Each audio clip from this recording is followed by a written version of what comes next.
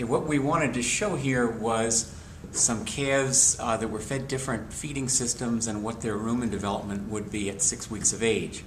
So we have one calf that was fed milk only up to 6 weeks of age, and we have one calf that was fed milk and free choice forage, in this case hay, and then we had a third calf that was fed milk and free choice grain. But what I want people to see with this is how thin and undeveloped this rumen is. I mean, you can see my blue gloves right through here. This was a calf that was only fed milk, and you virtually have no rumen development there at all. There's no muscle development, and there's no papillae development. It's just really very sparse. So volume-wise, you've got a pretty good volume of this rumen, but there's just no muscle and no papillae.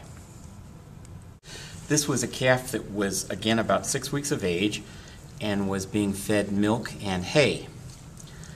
And virtually, when you look at the rumen development and the papillae there, it is no different than what the first calf was that was fed only milk. There's just no development there whatsoever.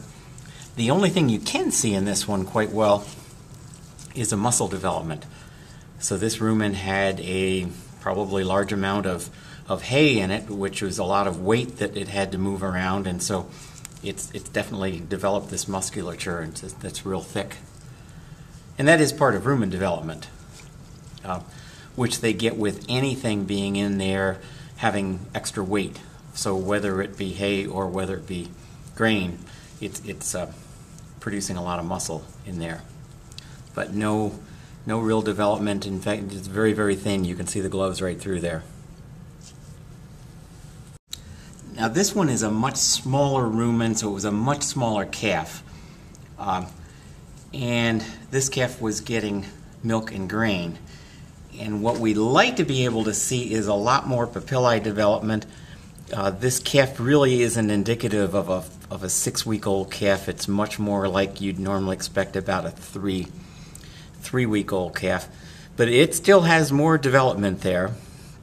I'll try to turn this sideways and so you can see it's not smooth. There's definitely papillae growing there, but it's not nearly as pronounced as I wish it had been for a 6-week-old calf. We've got the reticulum is much more developed than either of the other two.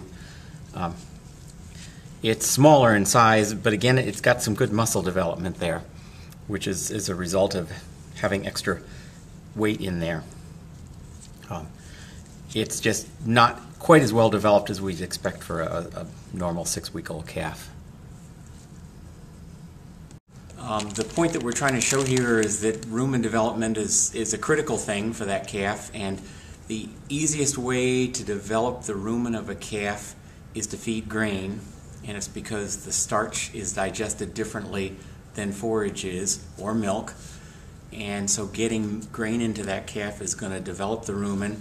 Getting forage into the calf is not going to develop it nearly as fast, and getting only milk into the calf is going to do nothing in terms of rumen development. We want to have rumen development so that we can get that calf weaned and starting to eat lots of forages and grow fast on hopefully more inexpensive feeds.